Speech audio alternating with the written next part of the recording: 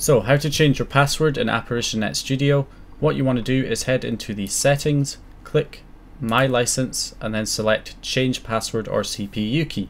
When you select this option, it will go ahead and open it up in your browser. So it will go ahead and open this web page in your browser. All you got to do is enter your username and password for AppNet and click Login, and that will log you into the customer panel.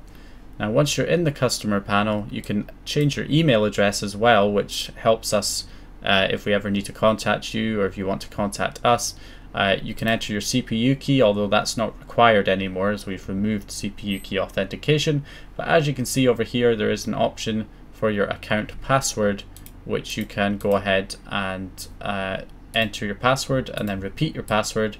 And if we go ahead and expand this, you can see there's an option to update. So you just enter a new password, repeat the password, click update, and that's it. It will change your password to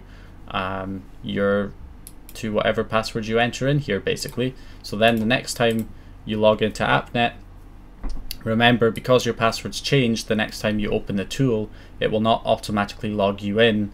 So it will ask you for your username and password. So just enter the username and the new password that you created, click Remember My Password, and from now on your password is changed and you'll be able to log in to AppNet using that new password.